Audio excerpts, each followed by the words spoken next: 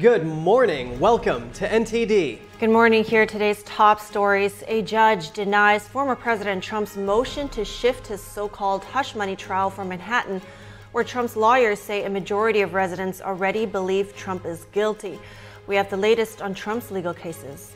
Details of a proposed hostage ceasefire deal emerge in the Israel-Hamas war. The U.S. warns Israel against a full-scale military operation in Gaza's crowded city of Rafah as Israel's prime minister declares a date has been set. President Biden unveiling a new plan to cancel student loan debt. That's less than a year after the Supreme Court struck down his first try to fulfill a campaign promise. Senate Minority Leader Mitch McConnell gets behind an effort to force the divestment of TikTok. He's demanding Congress take action, calling the app a threat to national security. West Virginia restricts state business with 4 financial firms due to their alleged boycott of the fossil fuel industry. It's the latest in the ongoing ESG dispute. A total solar eclipse brought temporary darkness to millions across the country. NTD's Chris Beers has the report from Syracuse, New York.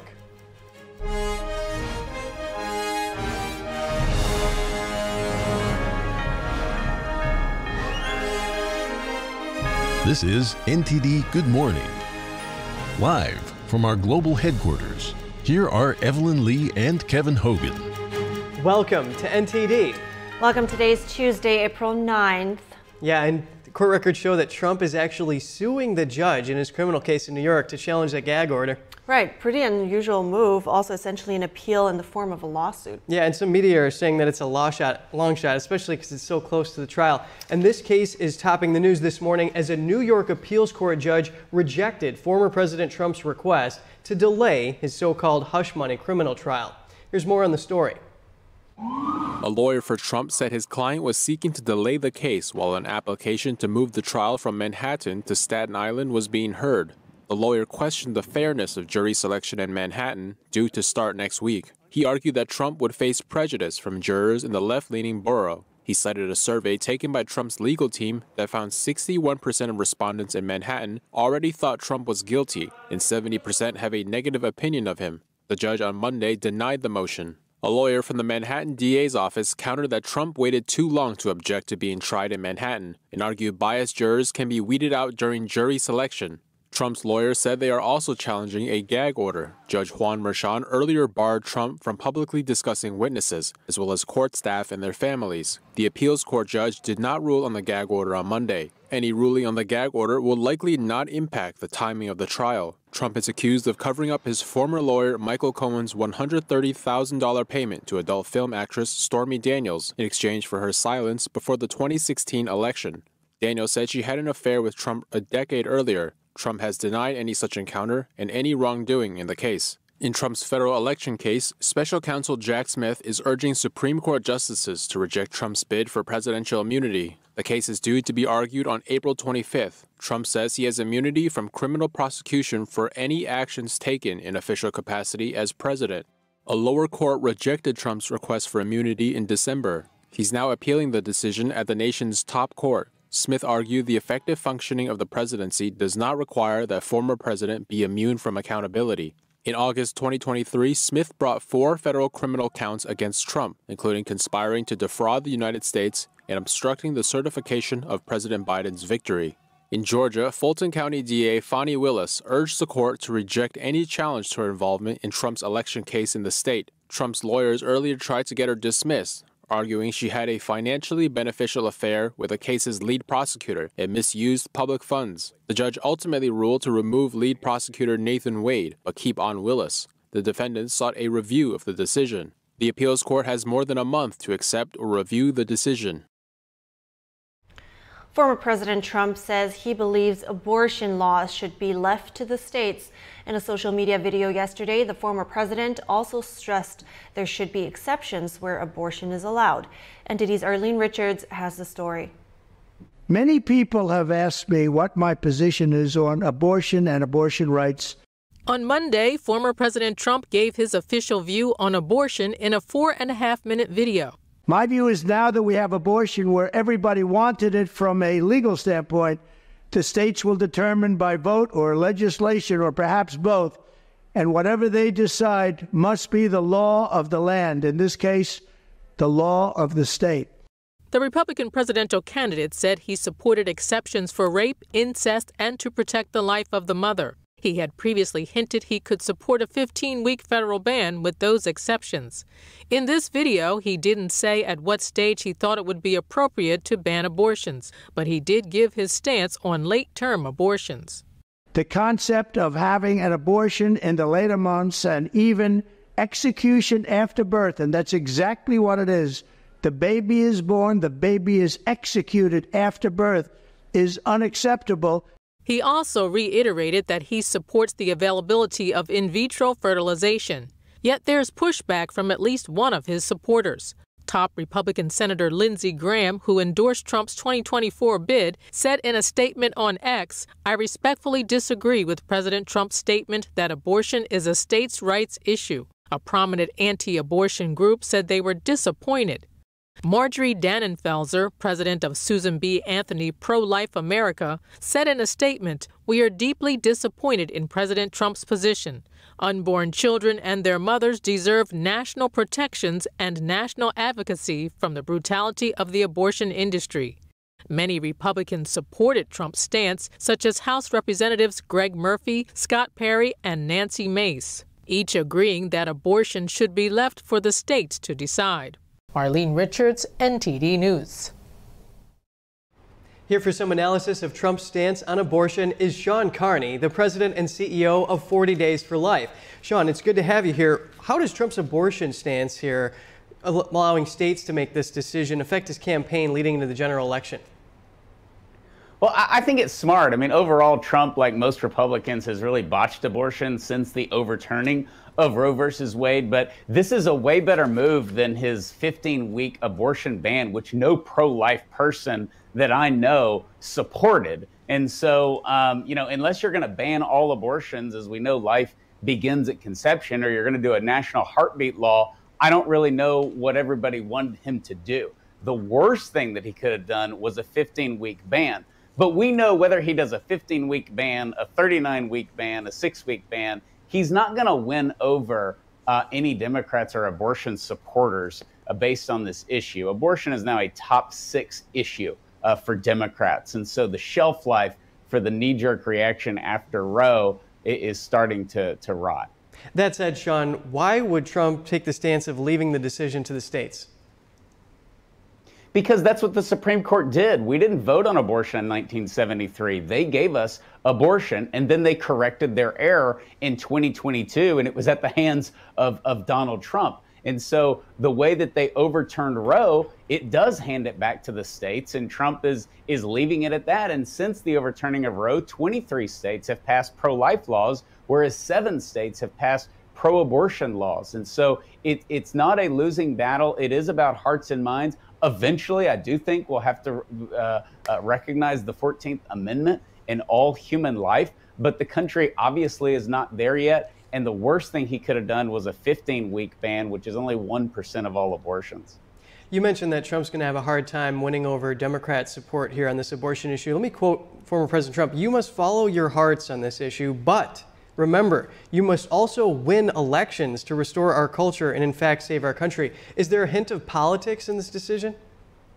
Yeah, I mean, the politicians always say that when they talk about winning elections or strategy. Everybody knows a compromise is on its way. I don't think you need to follow your heart on this. I think you need to follow the science. We don't believe that life begins at conception in 2024. We know that it does. Medical textbooks state that it does. And so we've lived in this schizophrenia of when we're comfortable with the baby dying. Is it 15 weeks? Is it 24 weeks? And right now, with the overturning of Roe v. Wade, it has gone back to the states. And I think he was smart to highlight how insane some on the left are at wanting abortion and infanticide, as places like Texas and Tennessee and Florida and Alabama wrap themselves in glory by protecting all human life. Okay, Sean, is Trump targeting a certain voting demographic with his position on abortion? Yeah, ironically, I know he's getting criticized, but the reality is a 15-week ban would have hurt pro-life voter turnout. I was very worried about that for him. There's no pro-life person that thinks that that was reasonable. And it's because the baby can feel pain, as if now we're in a mercy killing because it's at 12 weeks like Europe. I don't think that was a good position at all. I think he felt like maybe he needed to do something, and he really doesn't at this time. He did so much. He's the most pro-life president ever. It got sent back to the states. It's going to the states. It will eventually, over time, be a political national issue. But right now, there's just not a whole lot that I think can be accomplished. And the irony is that no pro-life person in 2015 thought that Donald Trump was going to be the one to help overturn Roe. Well, it's really good having your input on this issue. Sean Carney, President and CEO of 40 Days for Life. Thank you.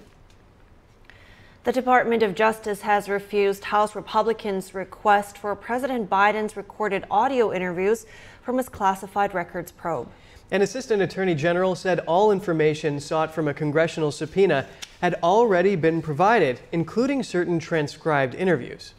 Special counsel Robert Hur said Biden cooperated with his investigation and decided not to charge him for taking classified documents after leaving the vice presidency in 2017.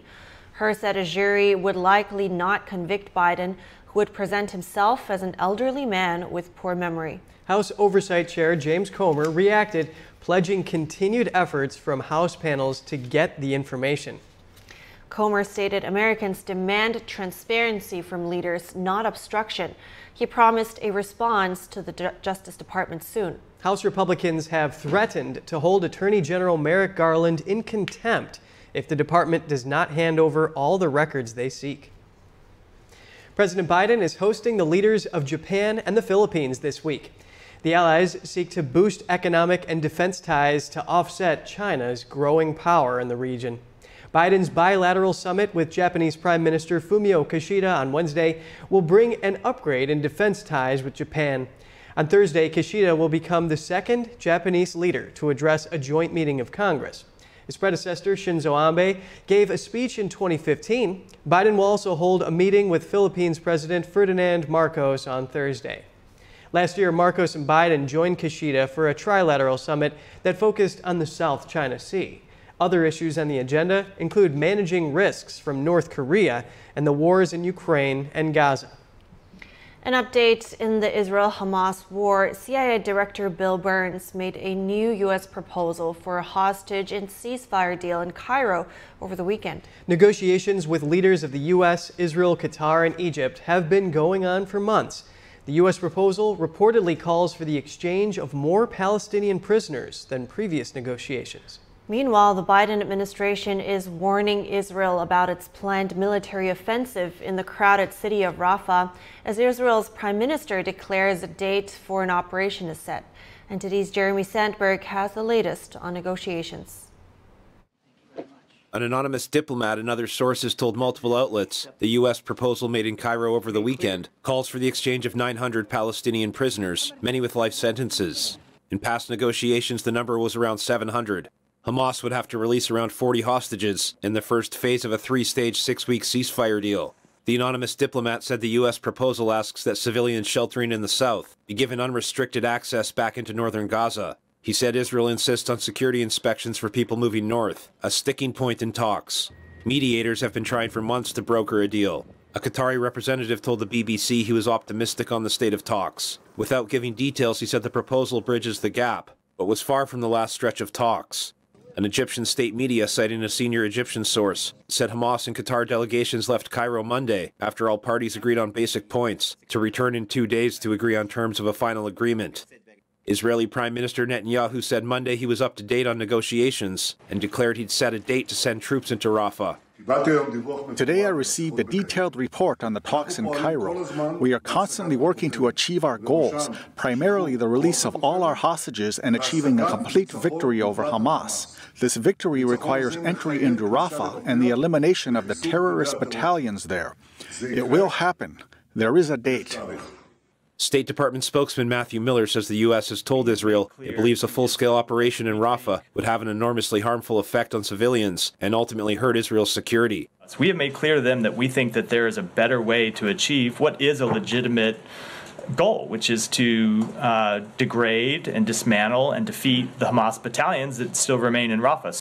Around 1.4 million Palestinians are sheltering in the border city with Egypt. Miller says over 300 aid trucks entered Gaza on Sunday, the highest number in a single day since the war began. He says the daily number needs to continue to grow and be sustained. Our hope is that by later this week, 350 trucks will enter Gaza each day, and we are working hard across the United States government to make that happen. We also welcome the announcement that the IDF is establishing a coordination unit for deconfliction as a direct contact point with the humanitarian community. The Hamas-run Gaza Health Ministry says over 33,000 Gazans have died since the war started. It doesn't differentiate combatants. The terrorist group took over 250 hostages in its October 7th attack. Officials say roughly 130 remain captive and believe around 100 to still be alive. Jeremy Sandberg, NTD News. Coming up, Senator Mitch McConnell says it's urgent for Congress to take one of the Chinese Communist Party's favorite espionage tools off the table. The Senate Minority Leader now backing bipartisan efforts to force the divestment of TikTok, calling it a threat to national security. And some House Republicans are urging Speaker Johnson to bring up a $95 billion Ukraine aid bill after weeks of stalling. Accusations of Russian interference are starting to fly. President Biden unveiling a new plan to cancel student loan debt.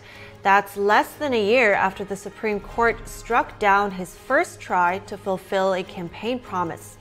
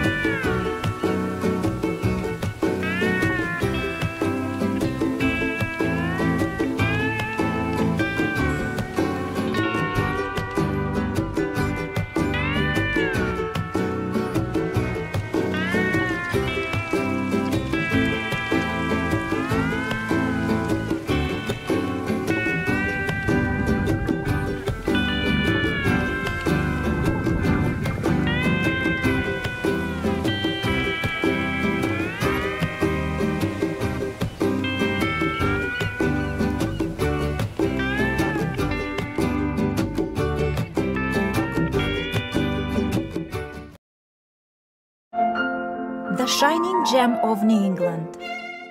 This delightful seaside city of Newport is one of the most beautiful places in the state. Today, we bring you here as we meet with our friends and fellow musicians from the Hermitage Piano Trio. As a team, they have garnered multiple Grammy Award nominations with their breathtaking performances. Oh, wow, I did not think this instrument can make that sound, right? The pandemic made this reunion even more special. Three of us, we like it because we feel music the same way, so... Don't miss us on the next episode of Piano Talks.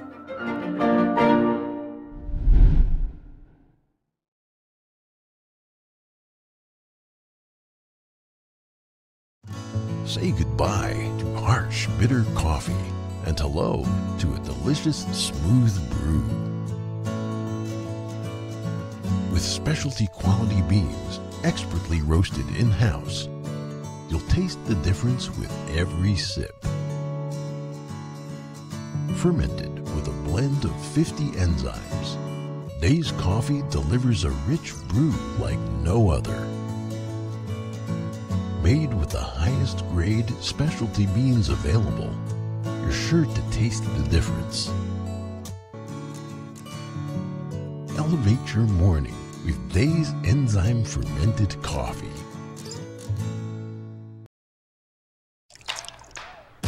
You're not gonna get it all right. Just make sure you nail the big stuff. Mama! Like making sure your kids are in the right seat for their age and size. Get it right at nhtsa.gov/therightseat.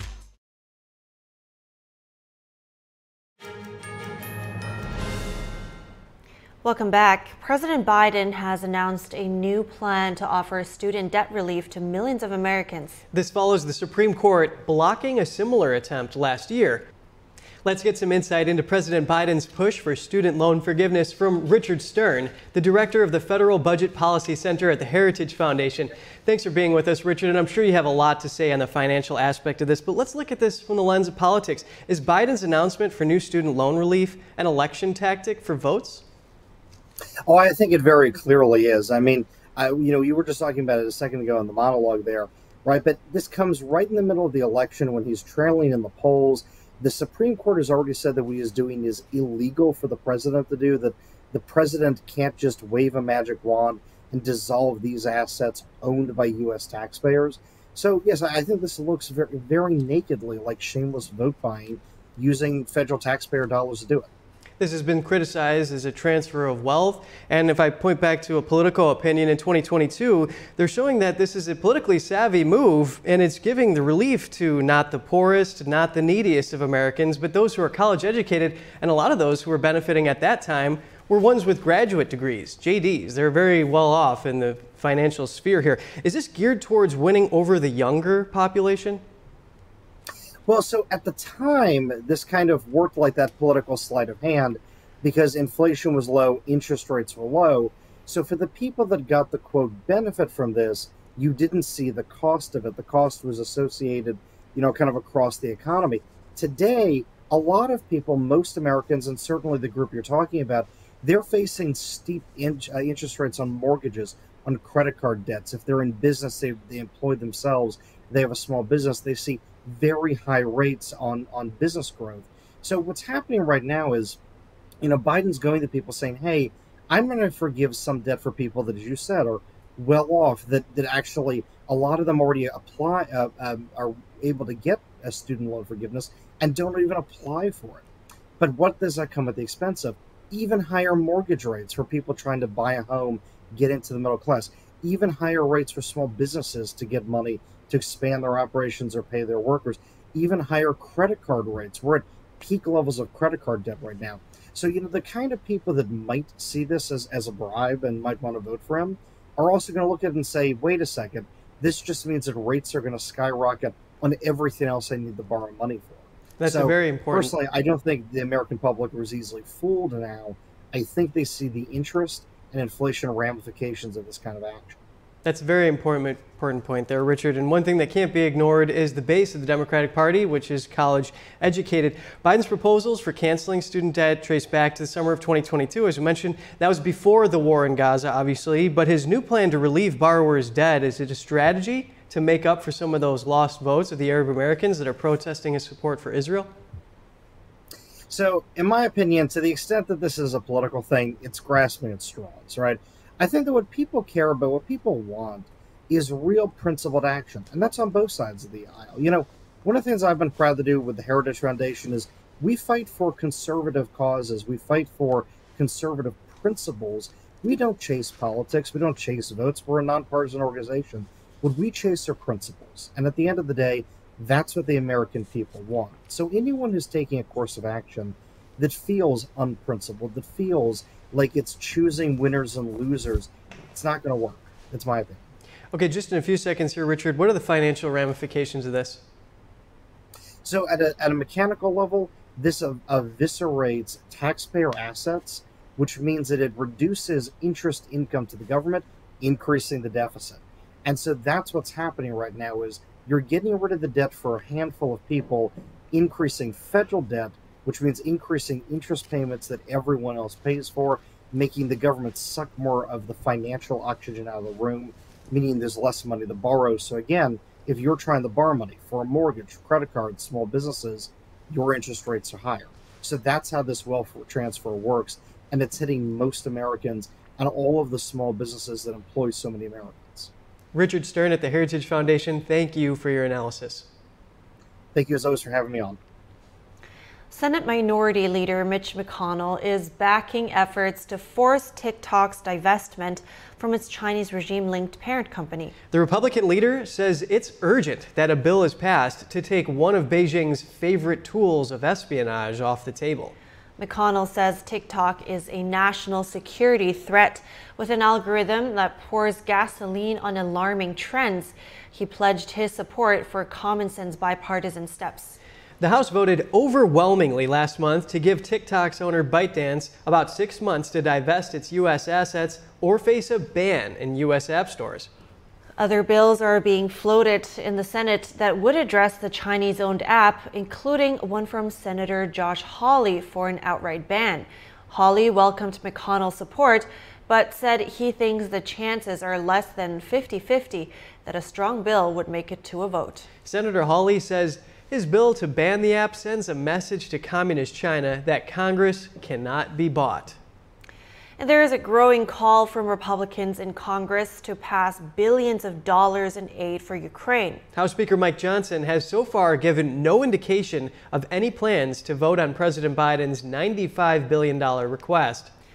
Former Secretary of State Mike Pompeo issued a public letter to Johnson yesterday, urging him to bring up the bill in the House. The bill passed in the Senate with 70% of the vote, but it's been stalled for weeks in the House.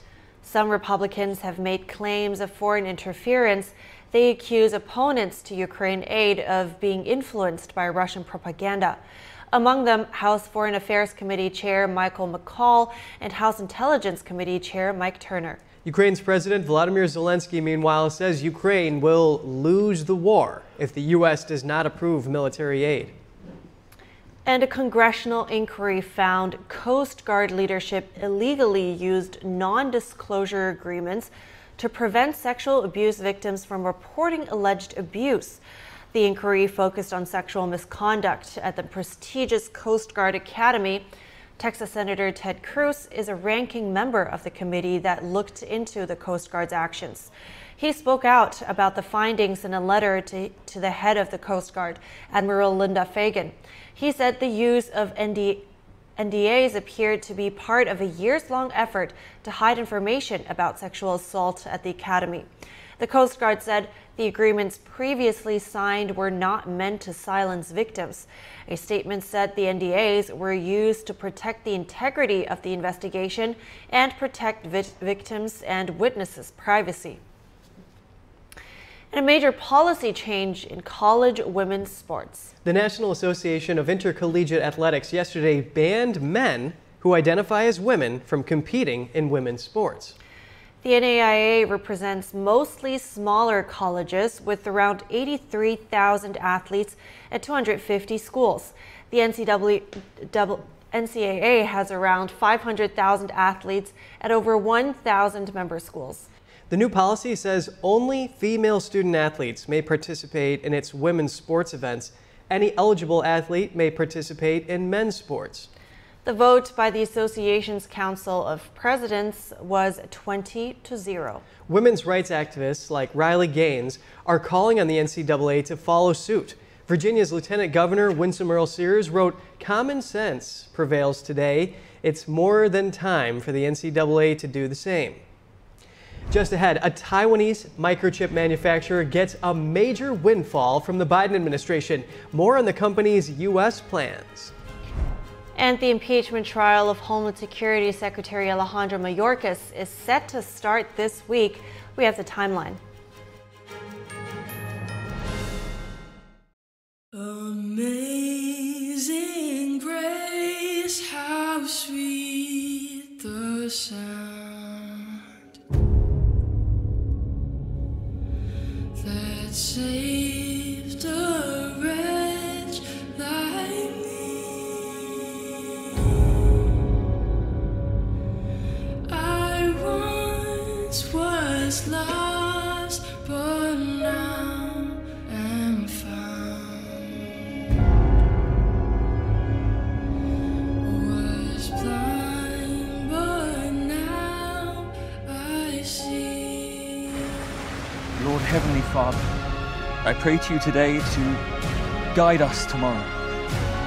Give us strength as we face death, help us not to be afraid, as we know that we are going to be coming to your kingdom.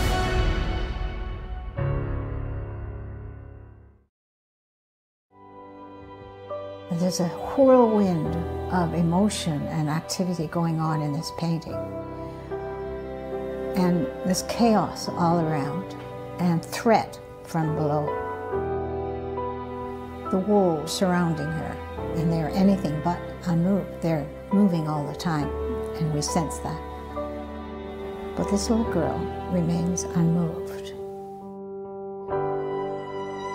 She's in quite a perilous situation, but she's completely strong and serene, and she's actually meditating.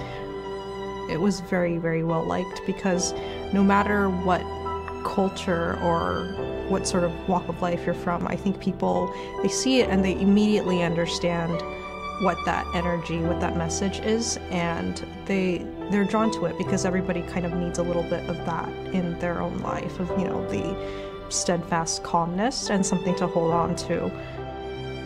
It's definitely an inner peace in the midst of something very chaotic, and for a lot of people right now, the whole world is very, very chaotic. So I guess that's another reason why so many people are very drawn to this.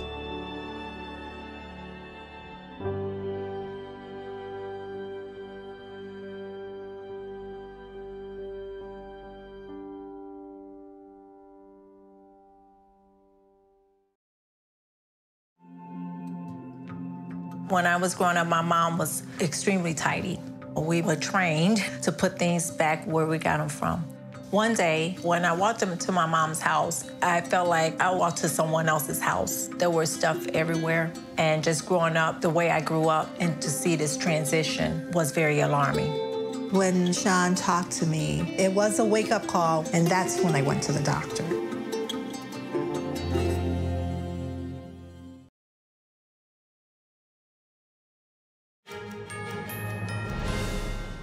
Welcome back. The Biden administration pledged yesterday to provide up to $6.6 billion to a Taiwanese semiconductor giant. The funding would be used for the company to expand the facilities it's already building in Arizona. It would also better ensure the most advanced microchips are produced domestically for the first time. Commerce Secretary Gina Raimondo said the funding for Taiwan semiconductor manufacturing means the company can expand its existing plans for 2 facilities in Phoenix and add a 3rd newly announced production site. Raimondo says the chips are key for artificial intelligence and called them vital to the 21st century military and national security apparatus. The funding is tied to a 2022 law designed to revive U.S. semiconductor manufacturing. The law aims to minimize the kind of chip supply disruptions that occurred in 2021 after the start of the COVID pandemic. The Senate is set to pick up the impeachment case against Homeland Security Secretary Alejandro Mayorkas this week. Here's the timeline. The articles of impeachment will be presented to the Senate on Wednesday. That's when the trial officially begins. House impeachment managers will act as prosecutors against Mayorkas. Senators are scheduled to be sworn in as jurors on Thursday. Mayorkas faces 2 articles of impeachment. The first article charges him with refusal to comply with the law. The second accuses him of breach of public trust for allegedly lying to Congress and saying the border was secure. It's estimated that over 10 million illegal immigrants crossed the border under the Biden administration. The Democrat-controlled Senate is widely expected to dismiss the impeachment trial against Mayorkas. And on the border crisis, a fresh disaster on a grand scale. That's what experts are warning is going to visit the food supply due to mass illegal immigration. Dr. Michael Vickers, a veterinarian who served on the Texas Animal Health Commission, made that prediction. I spoke to Darlene Sanchez, a reporter for the Epoch Times, who spoke with that expert and recently visited the Darien Gap Migrant Pass to learn more about this. Hi, Kevin. Thanks for having me. Well, what's happening is with mass migration, there's been approximately 9 million illegal immigrants come across our southern border. And part of the problem is whenever you overwhelm the border like that, the checks and balances that would normally occur do not occur. For example, a former Border Patrol agent said basically the health checks, all those amount to is they raise up their shirts and look to see if they see anything that like a skin disease or something and ask them if they're pregnant or not, and that's it. So any of the health screenings that would normally take place, like they would test them, for example, if you're coming from a foreign country and you apply to come over here, you have to, fill out these forms and you have to, say what your vaccinations have been, et cetera. So what is this tuberculosis that we're seeing coming across the border, and can it be transmitted from humans to animals, and is that causing the problem? Yes, that is definitely a big problem. So the illegal immigrants that are coming over right now, many of them have antibiotic-resistant tuberculosis. And what that means is that, they're carrying it. It may be kind of dormant in their system, but they don't even realize it in some situations because they might have taken antibiotics that didn't really kill it in their native countries. So some of these tuberculosis strains are zoonotic, meaning they can pass between human and mammal. And that's exactly what happened in Texas in 2 different situations already, where illegal migrants passed these on to dairy herds. One dairy herd of around 10,000 dairy cattle had to be destroyed because the disease was so rampant in the entire herd. They couldn't save it. Yeah, that is a very serious challenge that they're dealing with down there. And that border security advocate and former Border Patrol agent that you mentioned was saying that there's multiple diseases that some of these migrants can be carrying, and they're just not even checking for them. What's happening in Central America with this screwworm resurgence?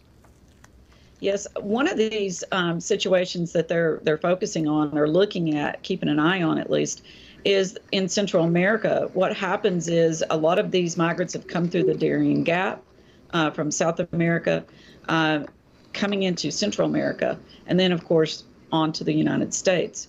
Well, they're thinking this may not be a coincidence because for the first time in, a quarter of a century, there's a new outbreak of screwworms in Central America, Panama area, Costa Rica. And what's happening is they've tried to stop it. And they've declared an emergency because they're having a lot of trouble with that. And these screwworms, their larvae, are actually maggots that bury into the skin and eat their hosts alive. I know that sounds very gruesome, but that's exactly what they do. And they can eat humans as well. So are they attaching to people's bodies as they migrate and then going on to animals once they get here? It can definitely be transmitted by humans if one of these flies lands on an open wound on a human and lays eggs. They can be carried that way and passed on to other cattle or humans. And then the animals themselves, that some cattle, of course, is brought into the United States. They have to be very careful about that as well. So there's a double concern with that. Yes, they can hitch a ride on even suitcases and luggage, things like that. Darlene Sanchez, reporter at the Epoch Times, thank you so much for shining a light on this. Thank you. Elon Musk is entering a legal battle with Brazil's most influential Supreme Court justice. Musk says he's defying court orders to censor certain accounts. Because of that, the High Court is now investigating him for alleged obstruction of justice. NTD's Arian Pastar is in Brazil with the details. Brazil's Supreme Court wants X, formerly known as Twitter, to suspend certain popular accounts. Now, Elon Musk says that the court doesn't allow him to publish the names of the accounts that are supposed to be suspended. And he says that he doesn't actually know why they should be suspended. All we do know is that this is part of the court's investigation into former President Jair Bolsonaro. Now, because of these aggressive demands, Elon Musk now says that Brazil is slowly becoming a dictatorship. I asked the people here in Brazil to see if they share the same concerns. I totally agree with Elon Musk. This is how Venezuela started. We know that it's dangerous to have communists in the government. Venezuelans are fleeing to Brazil. Where can we go to? Argentina? The ocean? There's nowhere to go. I don't agree with Elon Musk, not at all. Brazil is a full democracy and all rights are being guaranteed. Brazil's Supreme Court has been investigating alleged misinformation used to overturn the 2022 presidential election. This started after January 8, 2023, when people breached government buildings in the country's capital. similar to what happened on January 6 in the US. Musk says we do not know which posts are alleged to violate the law. We are prohibited from saying which court or judge issued the order or on what grounds. Despite not being allowed to talk about it, Musk later said that the person behind the order was Supreme Court Justice Alexandre de Moraes. Musk says that de Moraes wants him to suspend the accounts of sitting members of parliament and that he threatened to arrest our employees and cut off access to X in Brazil. Lastly, the entrepreneur says that X will publish everything demanded by Alexandre de Moraes and how those requests violate Brazilian law. This judge has brazenly and repeatedly betrayed the Constitution and people of Brazil. He should resign or be impeached. Musk also says that such government overreach could take place in the US too in the future. De Moraes has not responded to the comments. Ariane Pastar, NTD News. Stay with us. West Virginia restricted state business with 4 financial firms due to their alleged boycott of the fossil fuel industry. The latest in the ongoing ESG dispute coming up.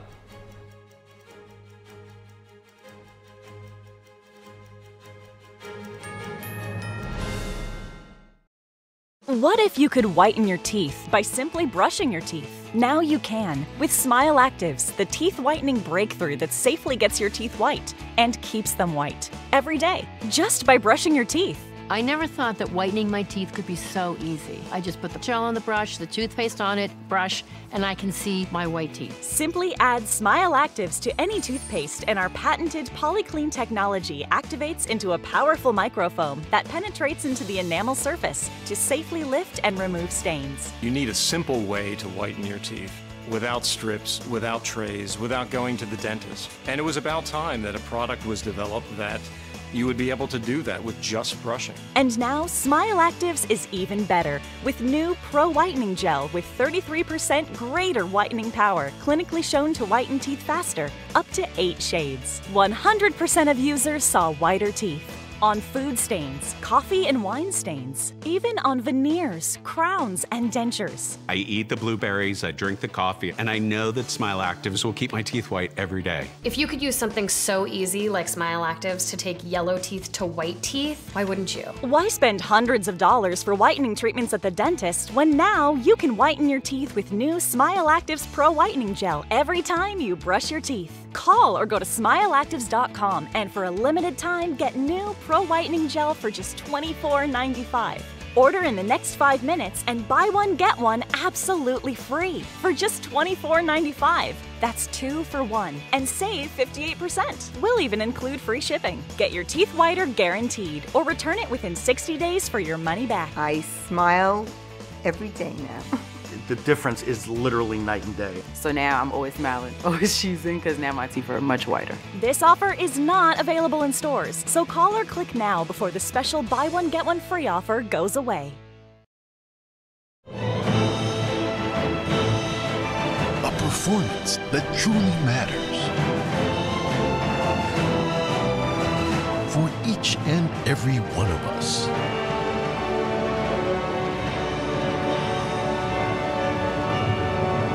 This is what you've been waiting for. Shen Yun. Coming to Lincoln Center, April 3rd through the 14th. Buy tickets now at shenyun.com. If you're buzzed and doing this,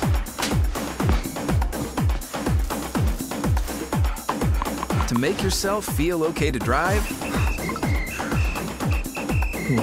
ZWX.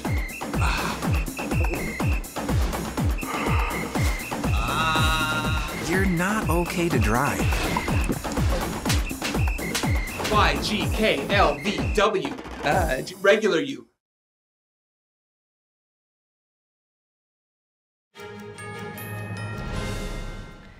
Good to have you back. Joining us now is NTD's Business Matters host, Don Ma, to give us the latest updates from the financial world. Don, tell us about cars.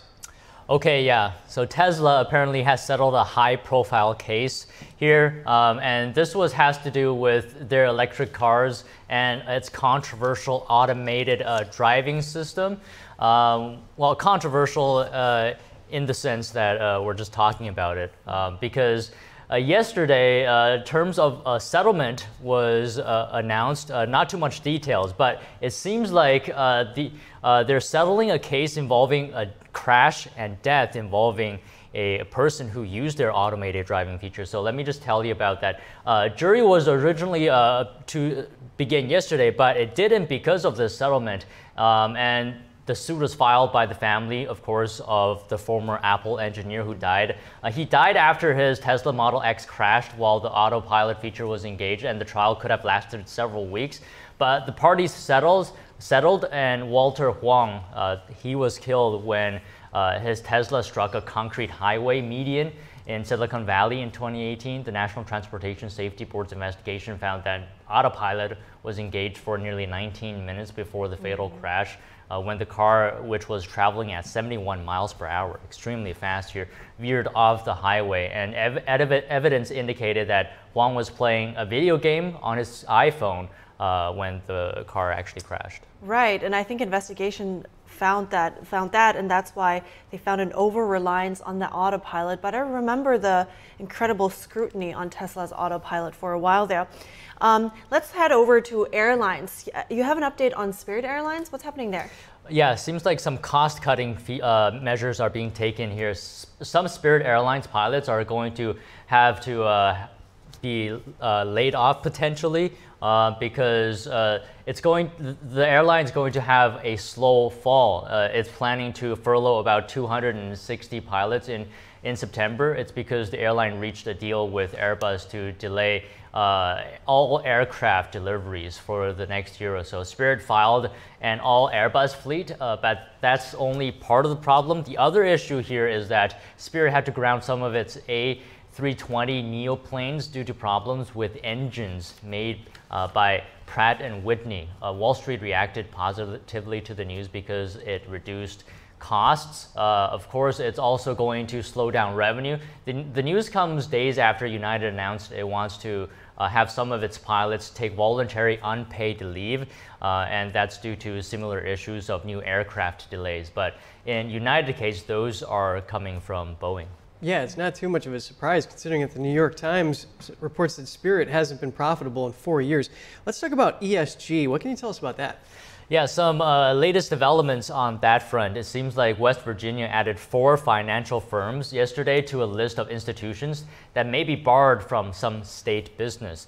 So this is because the state's treasurer deemed those companies on the list, they're boycotting the fossil fuel industry. Now, state treasurer Riley Moore said that Citigroup, HSBC Holdings, and TD Bank and the Northern Trust Company had been added to the list. Moore's office says that the list is for firms that, it's a quote here, that have publicly stated that they will refuse, terminate, or limit doing business with coal, oil, or natural gas companies without a reasonable business purpose.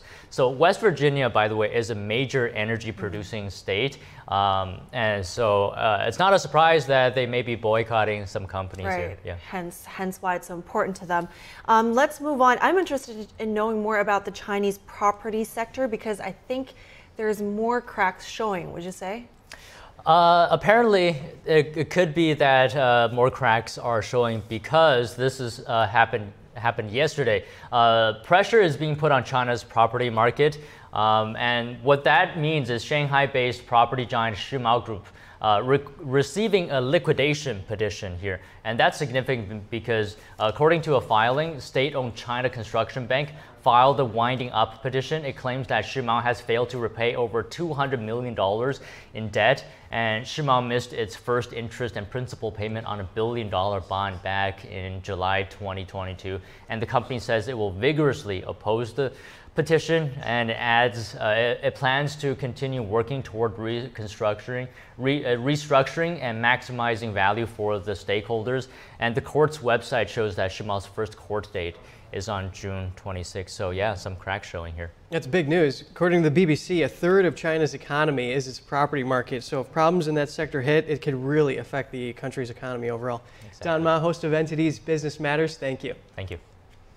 Going to break here. A total solar eclipse brought temporary darkness to millions across the country. NTD's Chris Beers has the reports from Syracuse, New York when we come back.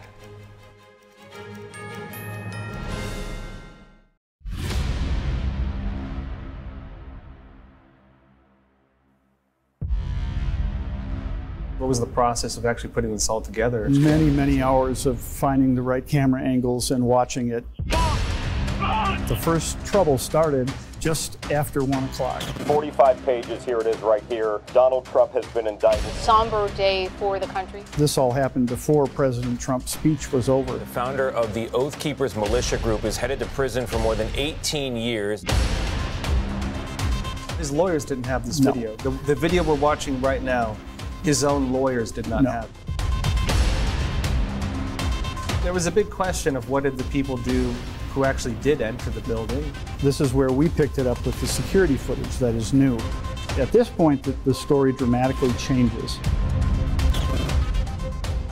The New Jersey man who assaulted a Capitol police officer on January 6th has been sentenced. So this was withheld. This was not shown to the defense. That could be considered exculpatory evidence. This doesn't seem like what a lot of the media is showing. It's going to change narratives no matter what your political perspective is.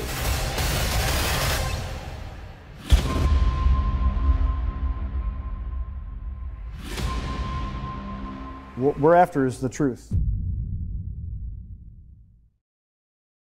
When I drink it, the first thing was I feel the warmth in my tummy. It's kind of like gently radiating out, you know, a kind of a very comforting warmth. And it was really good, actually. I felt much better. I did feel, actually, an effect.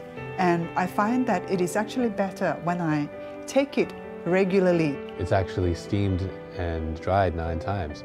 And so it's really, the essence is really extracted. Then a second time, I tried it really like on an empty stomach and just 2 teaspoons of it, and over a few times. And wow, there was a big difference, because suddenly I could feel, wow, I was very good energized. I didn't have to eat. I could work outside in the garden for a couple of hours, and I still felt very well. And I was impressed by that. So I think it's a good product. My mother was always very familiar with her neighborhood, but one day she stopped at the stop sign for much longer than usual. And she didn't know whether she should go forward or turn, and she wasn't even really sure where she was at. It was very unsettling for her. I felt so much better after my son told me, "Mom, I don't want you to worry or be afraid. I'll be there for you, and we'll figure it out."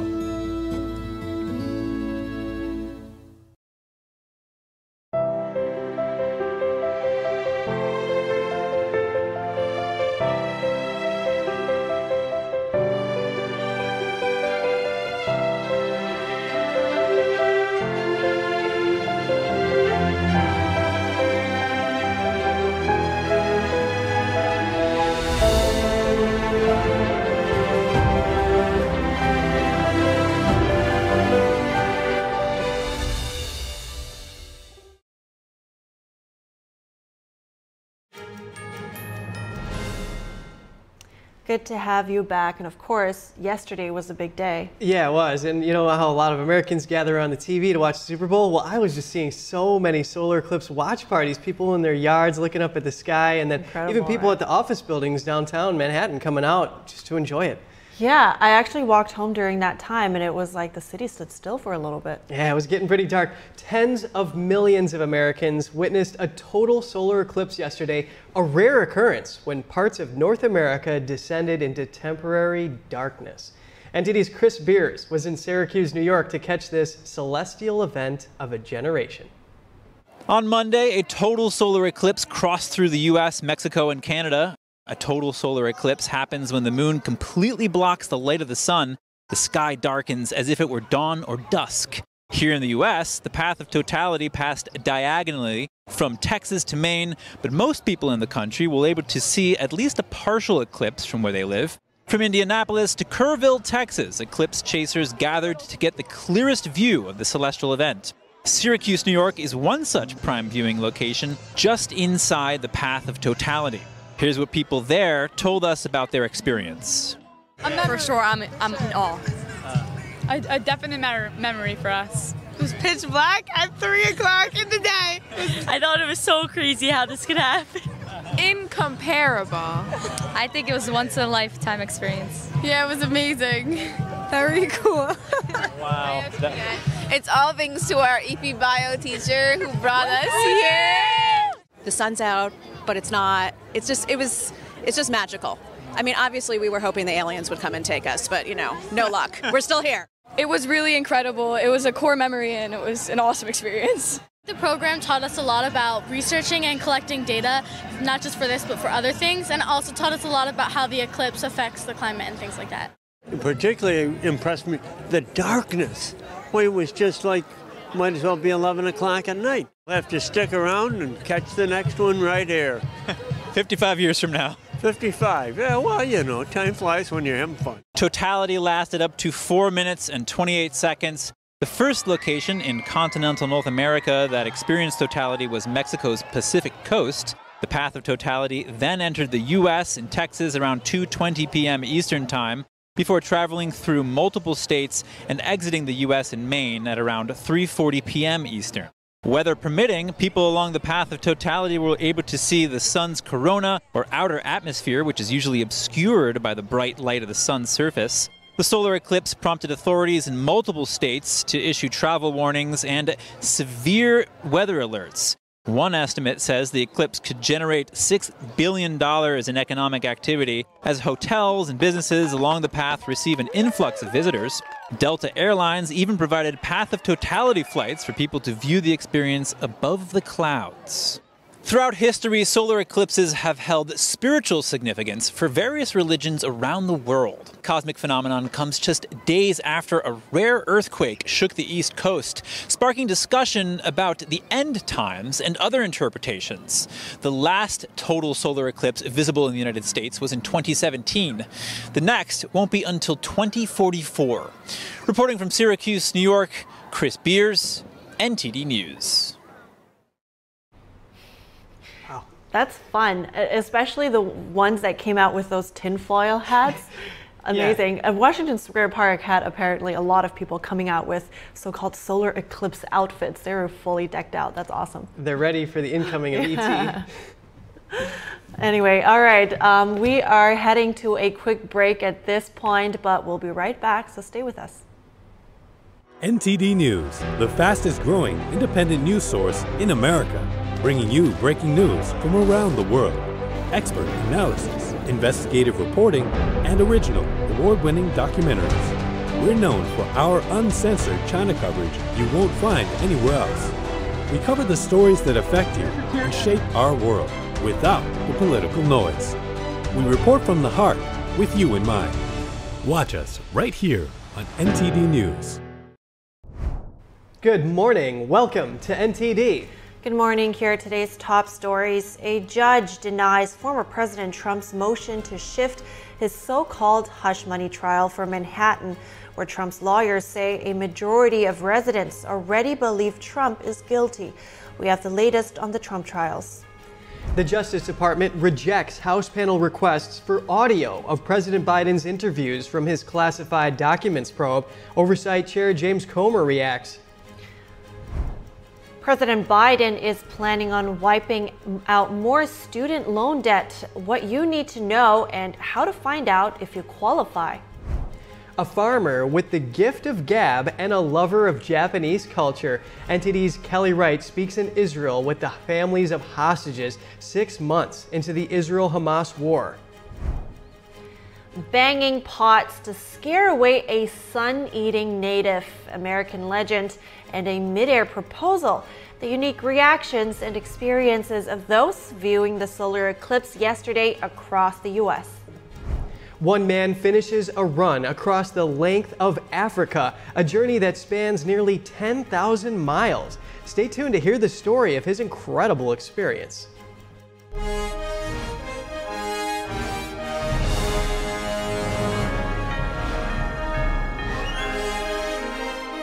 This is NTD Good Morning.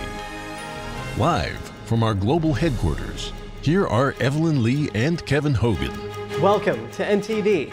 Welcome everyone. Today is Tuesday, April 9th, and we have today's top news. President Biden is hosting the leaders of Japan and the Philippines this week. The allies seek to boost economic and defense ties to offset China's growing power in the region. Biden's bilateral summit with Japanese Prime Minister Fumio Kishida on Wednesday will bring an upgrade in defense ties with Japan. On Thursday, Kishida will become the second Japanese leader to address a joint meeting of Congress. His predecessor, Shinzo Abe, gave a speech in 2015. Biden will also hold a meeting with Philippines President Ferdinand Marcos on Thursday. Last year, Marcos and Biden joined Kishida for a trilateral summit that focused on the South China Sea. Other issues on the agenda include managing risks from North Korea and the wars in Ukraine and Gaza. A lot on the table there. Absolutely. That's right. And a New York appeals court judge rejected former President Trump's request to delay his so-called hush money criminal trial. Here's more on the story.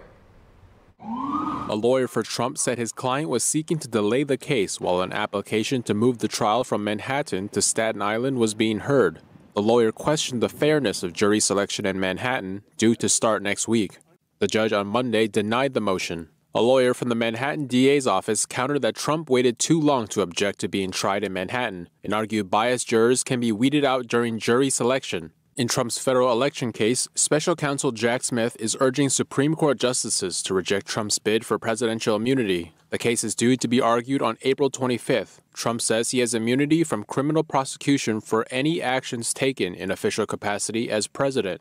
A lower court rejected Trump's request for immunity in December. He's now appealing the decision at the nation's top court. Smith argued the effective functioning of the presidency does not require that former president be immune from accountability. In Georgia, Fulton County DA Fani Willis urged the court to reject any challenge to her involvement in Trump's election case in the state. Trump's lawyers earlier tried to get her dismissed, arguing she had a financially beneficial affair with the case's lead prosecutor and misused public funds. The judge ultimately ruled to remove lead prosecutor Nathan Wade, but keep on Willis. The defendants sought a review of the decision. The appeals court has more than a month to accept or review the decision. Earlier, I spoke to Sean Carney, the president and CEO of 40 Days for Life, to get his analysis on former President Trump's stance on abortion. How does Trump's abortion stance here, allowing states to make this decision, affect his campaign leading into the general election? Well, I think it's smart. I mean, overall, Trump, like most Republicans, has really botched abortion since the overturning of Roe versus Wade. But this is a way better move than his 15-week abortion ban, which no pro-life person that I know supported. And so, you know, unless you're going to ban all abortions, as we know, life begins at conception, or you're going to do a national heartbeat law, I don't really know what everybody wanted him to do. The worst thing that he could have done was a 15-week ban. But we know whether he does a 15-week ban, a 39-week ban, a 6-week ban, he's not going to win over any Democrats or abortion supporters based on this issue. Abortion is now a top 6 issue for Democrats. And so the shelf life for the knee-jerk reaction after Roe is starting to rot. That said, Sean, why would Trump take the stance of leaving the decision to the states? Because that's what the Supreme Court did. We didn't vote on abortion in 1973. They gave us abortion, and then they corrected their error in 2022, and it was at the hands of Donald Trump. And so the way that they overturned Roe, it does hand it back to the states, and Trump is leaving it at that. And since the overturning of Roe, 23 states have passed pro-life laws, whereas 7 states have passed pro-abortion laws. And so it's not a losing battle. It is about hearts and minds. Eventually, I do think we'll have to recognize the 14th Amendment in all human life, but the country obviously is not there yet. And the worst thing he could have done was a 15-week ban, which is only 1% of all abortions. Well, it's really good having your input on this issue. Sean Carney, President and CEO of 40 Days for Life. Thank you. The Department of Justice has refused House Republicans' request for President Biden's recorded audio interviews from his classified records probe. An assistant attorney general said all information sought from a congressional subpoena had already been provided, including certain transcribed interviews. Special counsel Robert Hur said Biden cooperated with his investigation and decided not to charge him for taking classified documents after leaving the vice presidency in 2017. Hur said a jury would likely not convict Biden, who would present himself as an elderly man with poor memory. House Oversight Chair James Comer reacted, pledging continued efforts from House panels to get the information. Comer stated Americans demand transparency from leaders, not obstruction. He promised a response to the Justice Department soon. House Republicans have threatened to hold Attorney General Merrick Garland in contempt if the department does not hand over all the records they seek. The Biden administration pledged yesterday to provide up to $6.6 billion to Taiwanese semiconductor giant. The funding would be used for the company to expand the facilities it's already building in Arizona. It would also better ensure the most advanced microchips are produced domestically for the first time.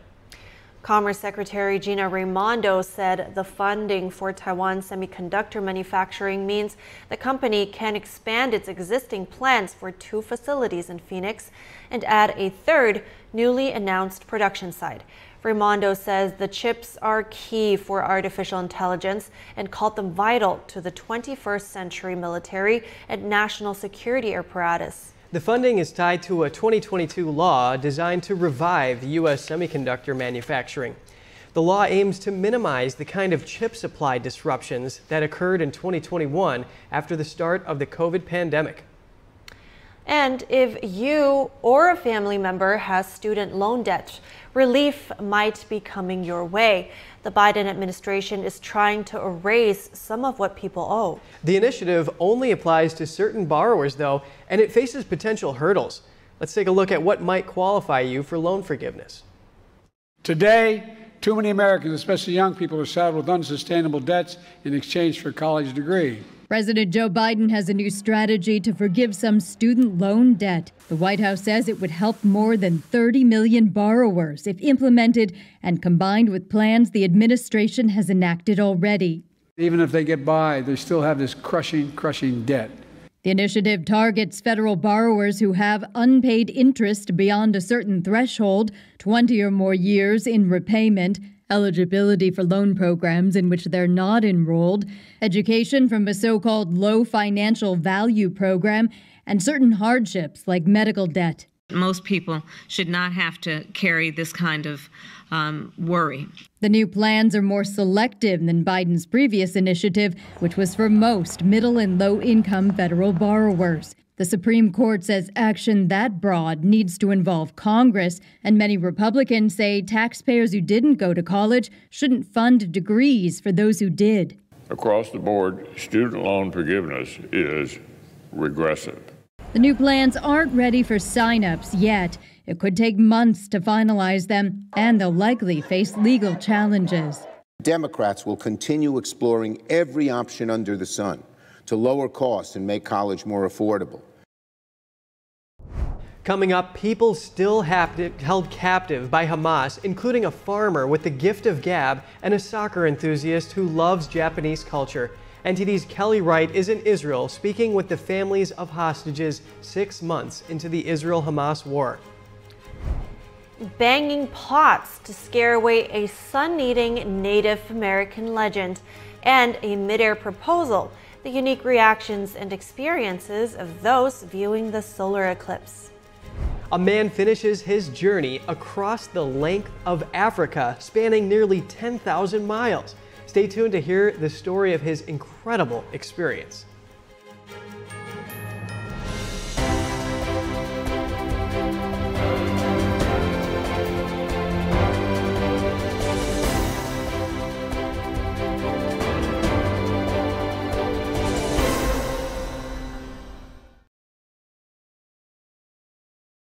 Presenting the heritage of traditional Chinese martial arts, fostering martial ethics, and reviving the true tradition. The preliminaries for the 2024 NTD International Traditional Martial Arts Competition will be held across New York, Taiwan, and Germany. The grand finals will be broadcast live online worldwide in August 2024. For more information, please call 1-888-477-9228.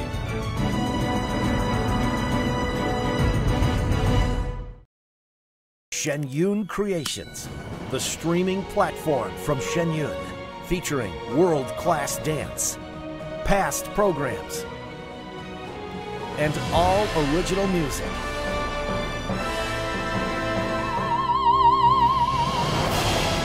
masterclasses, behind the scenes, comedy, and more. Explore ShenYunCreations.com. We've been spending a lot more time than ever at home these days. So maybe now you've just noticed cold air coming in from a couple windows, or that your patio door isn't closing fully, which means you're losing heat in the winter, losing cooling in the summer, losing money all year long.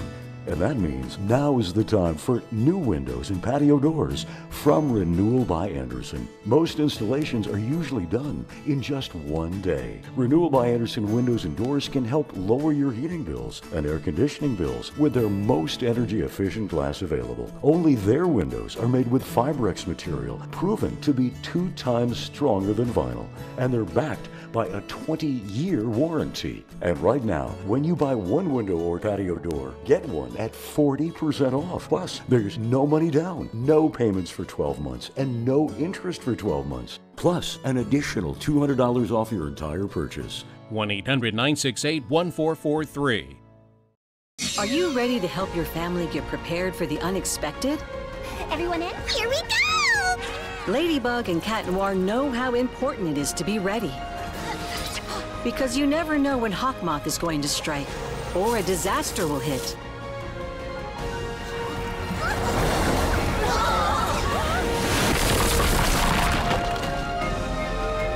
Go, Rose!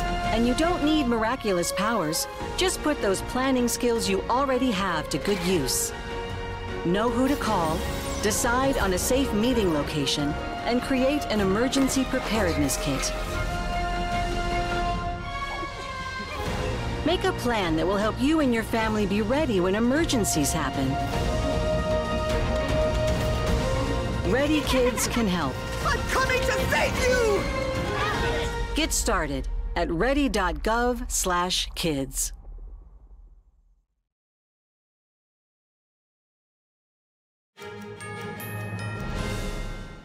Good to have you back, and we're continuing with our coverage of the 6-month mark of the Israel-Hamas war, and we have a special report. Yeah, America's Hope host Kelly Wright was recently in Israel talking to the family members of hostages and others to hear how they're coping. NTD's Daniel Monahan has more. Yair Moses is the son of Margalit and Gadi Moses, who were both kidnapped from the kibbutz near Oz on the morning of October 7th. Hamas terrorists descended on the village, murdering and kidnapping its residents. His mom, Margalit, was freed from Gaza in late November, but his dad, Gadi Moses, is still being held captive. Yair shares his message with the world. Everyone must do whatever they can in order to have them released. This is the most important thing, not to only the families, not only to Israel. It should be the #1 priority for the whole world, because once these people will be back home, even the war in Gaza will stop, and everything will stop and will be different. Yair says his father has been a farmer for more than 60 years now. And for the past 35 years, he has been helping people in developing countries around the world learn how to improve their agriculture. He specializes in irrigation and soil, and he loves to show them, put his hands into the land and show them exactly how the water in the soil and everything. And it doesn't matter if it's a group of professors from the university or kindergarten kids. He will talk on their level and explain them exactly that they will understand and make sure all questions are answered, that everyone is satisfied. You are proud to be his son. Of course I am. No doubt about it, no doubt. He's an amazing man, amazing grandfather, amazing father, of course, and yes. And you want him home now? I want him home 6 months ago, but yes, yeah. Like many other family members of hostages, Yair says his life stopped on October 7th. I didn't work since October 7th. I focused only on doing activities to release them. I didn't shave, I don't wear this beard usually. I didn't cut my hair, and I'm focused only on bringing him home now. Prime Minister Netanyahu appointee Tal Gilboa's nephew is being held by Hamas. She says it's not enough to just bring the hostages home. She says Hamas must be defeated.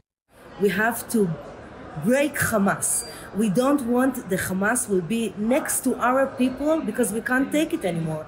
Gilboa says no country would allow such an attack to happen to them. And everybody say, no, you have to see that the civilians won't hurt, and you have to see that you're giving enough supply and aid. We're doing all these kind of things, but we want our people in Israel to be safe, and we want the hostages back.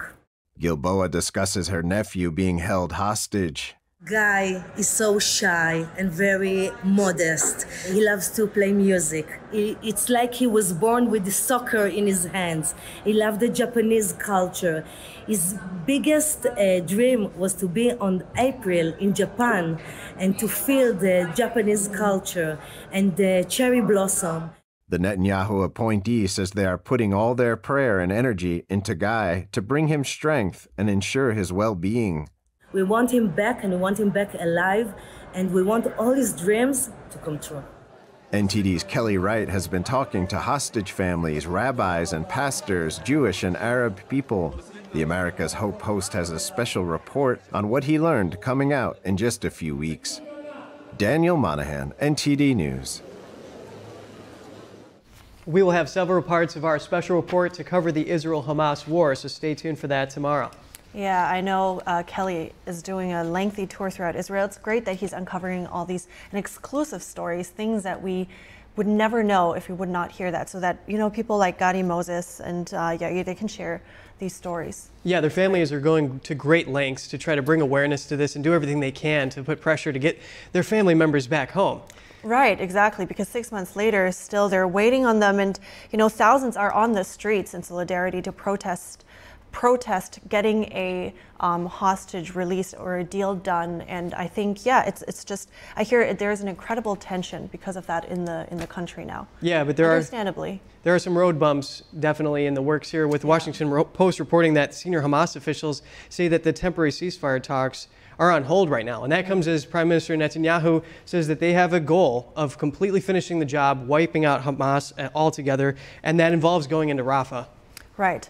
And like every day, though, we want to head also to some softer news at this point.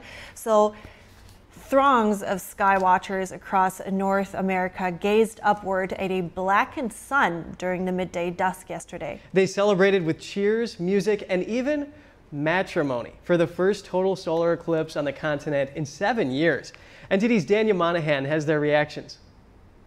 Crowds gathered at a Benedictine monastery in Erie, Pennsylvania to watch the solar eclipse.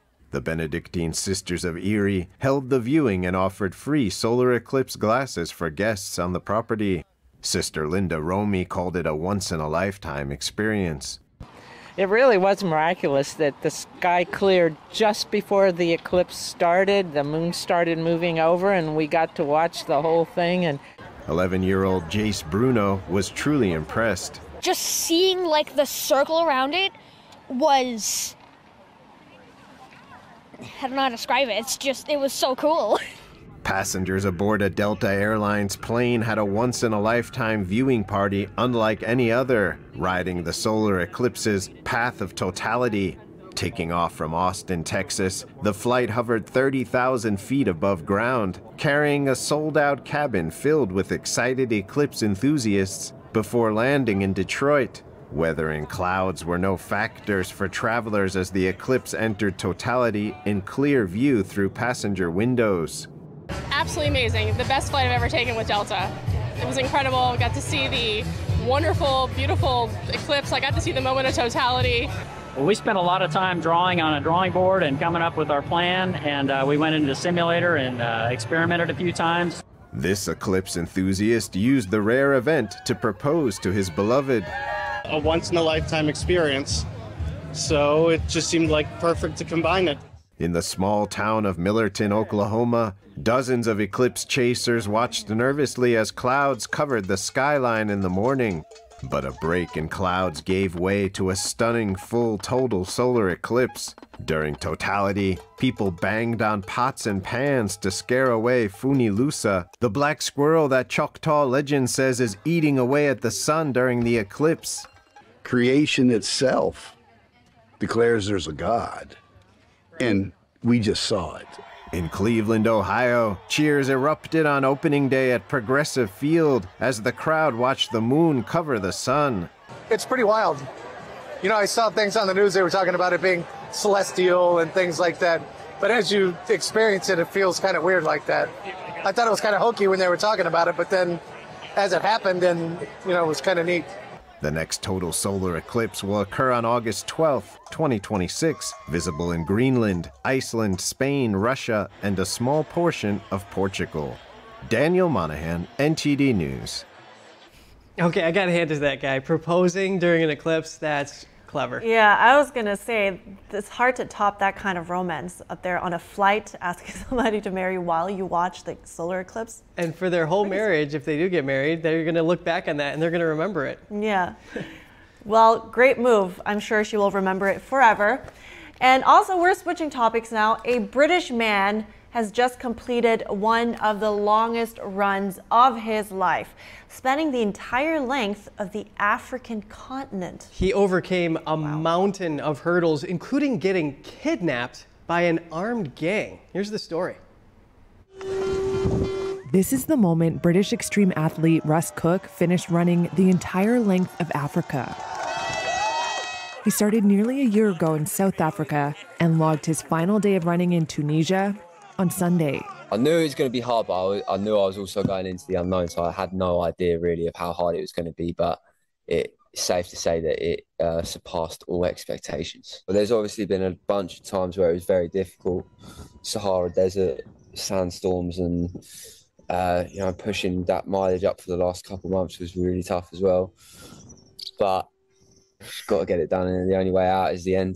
Cook can pinpoint his toughest challenge.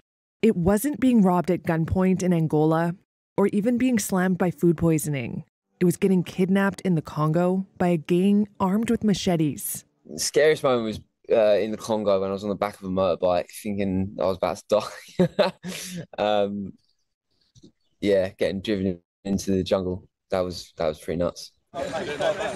In the end, Cook ran nearly 10,000 miles and made it through 16 countries. The 27-year-old raised hundreds of thousands of dollars for charity and amassed a crowd of supporters who joined him for the trek's final leg. Blake Warren flew in from the U.S. I saw the post on Instagram where he invited everyone out. I was laying on my couch. I literally got on Skyscanner. I looked for a ticket, and 20 minutes later, I bought the ticket, and here I am. I just couldn't miss a crazy historic opportunity like this. Cook says motivating others to get off the couch and get active is what his quest was ultimately all about. It would be awesome to get people moving more. I'm a big believer in sport, changed my life. So I'd love for more people to be, you know, inspired or motivated to go out running or taking part in any kind of sport. While enjoying a hard-earned rest is on the immediate to-do list, Cook says he isn't hanging up his running shoes just yet. I've scratched the itch for a while, but I wouldn't be surprised if I start planning some more things in the pretty soon. I've got a whole list of ideas. That's a brave gentleman right there, standing up to the elements and then other forces that were thwarting his attempt to Yeah, finish let this. alone kidnapping. And of course, he said he had food poisoning. He went through so much. And apparently, the only time, that's what he told media, he thought about quitting was when he actually got kidnapped. What a guy. Yeah, 352 days on the road. That's a real feat. They should write a book about this guy. Yeah, good idea. Apparently, he sat down and told the media, I'm a little bit tired. Yeah, he needs a little rest. Yeah. Maybe a stretch party or two. Yeah. All right. On this note, we have to wrap up our show right here, but be sure to stay tuned for NTD's News Today broadcast at 10 a.m. Eastern Time. That's coming up. And for around-the-clock original news coverage, visit us at ntd.com or download our NTD app. Thanks for watching. I'm Evelyn Lee. And I'm Kevin Hogan.